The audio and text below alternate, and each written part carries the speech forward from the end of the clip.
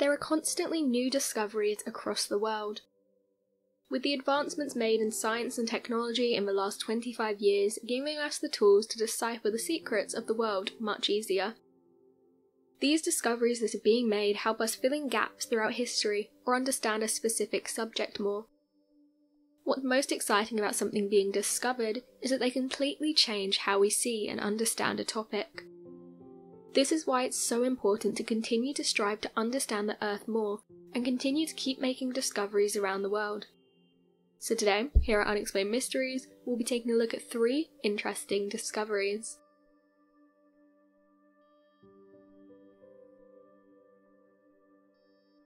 Ancient rock discoveries. One of the most strange recent discoveries involving ancient rock was made in around 2013. Scientists were examining ancient rock dug up during drilling. This rock was reportedly buried more than 850 feet under the sedimentary surface of the seafloor. The rocks found were volcanic, and to all the scientists' astonishment, upon breaking the rocks open, they found living microbes inside, which is truly amazing. They theorized that because the rocks were located just on the edge of a volcanic rift, because of this the rocks were still hot enough to continue to react with the seawater around them. It's from the energy created during these reactions that the microbes were able to get the energy they needed to continue to survive. Another discovery was made not too long ago, in which the same kinds of microbes were found still living inside a rock, however this one was different. It was understood that because of the heat and energy in and around the area of the first discovered microbes, but the question was why or how they were living. This new discovery was made inside a much older and colder rock in the South Pacific. Scientists are completely stumped as to how these organisms were living inside the rock, but the simple fact is they were. This offers up many more questions than answers. Another point to note is there were much more, millions more, microbes found in the newly discovered cold rock. As alluded to previously, these discoveries open up more questions than answers at this point. Are the rocks found in and around oceanic crust capable of supporting more kinds of life? What other kinds of microbes can be supported? Is there microbial life living throughout the crust itself? It's no secret there are very similar volcano structures across Mars, especially as it's believed that perhaps Mars once had a vast ocean. Could there still be life deep under the crust on Mars? The oldest rocks on Earth. Nuvvuagittu Greenstone Belt, found in 2001 and dated to around 4.25 billion years ago. The Nuvvuagittu Greenstone Belt, also known as the NGB, was discovered in northern Quebec. The rocks were dated using faux amphibolite, which is essentially just volcanic deposits. While the rocks themselves are undoubtedly very old, the actual age has been subject of debate, with other estimates aging them much older. After studying lead found in the zircon crystal, scientists found it to be the oldest geological item that we humans have ever found, estimated to be around 4.35 billion years old. It was found in Australia, and as you might have guessed, was given its name from the place it was found, in the Jack Hill Range. This rock, or rather crystal discovery, is very important for many reasons, but one more so.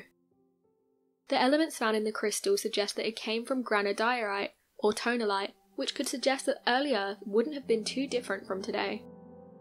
This goes against an original theory that early Earth would have been unlivable. Lunar sample 67215. Whilst not actually formed on Earth, the lunar sample 67215 is the oldest rock on Earth. It was collected during Apollo's 16th trip to the Moon. This rock is in fact an anorthosite, which is believed to have formed early on the Moon's life. Interestingly, it seems to have come from a magma ocean. This rock is thought to be approximately 4.46 billion years old.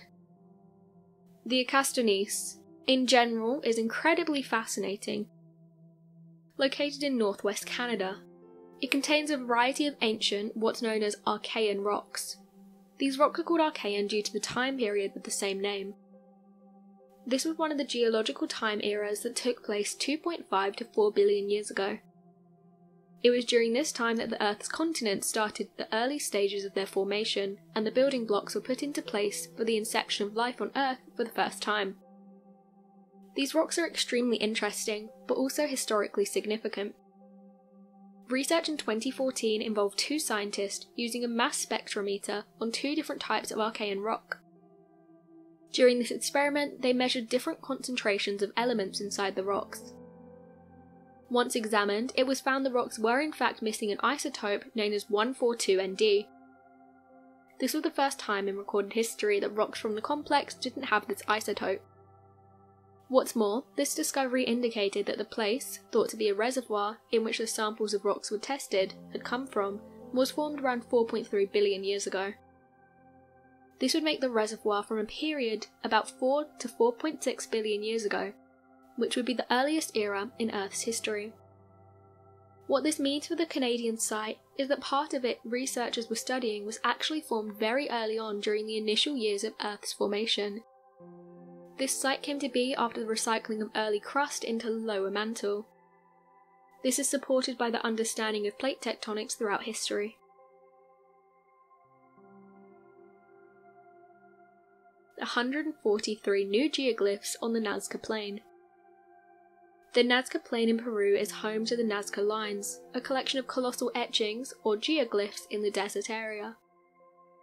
They're completely shrouded in mystery, with very little known alluding to who, why, or how these geoglyphs came to be. It was only as recently as 2019 that the Yamagata University in Japan announced a team working on the university had in fact discovered a massive 143 previously unknown geoglyphs on the Nazca Plain.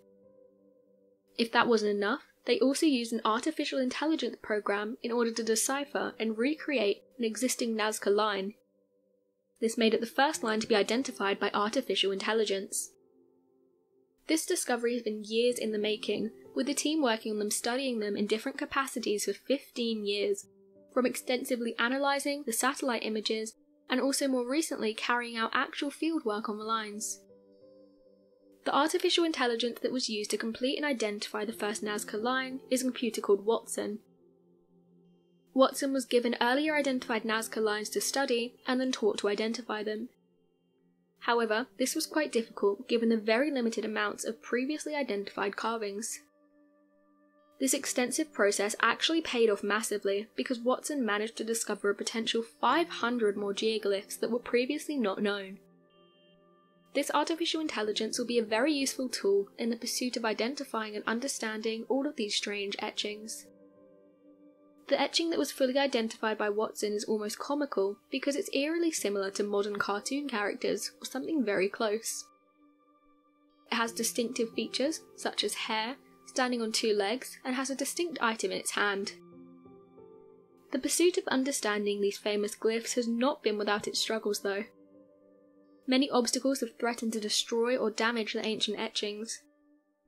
An unexpected bout of heavy rainfall damaged part of a hand glyph. A driver had veered off a highway onto one of the glyphs, damaging it with tyre marks, and there's continuous risk and danger of illegal mining and other activities. The fascinating discoveries we've spoken about today really encompass how important it is for us to continue the pursuit of knowledge.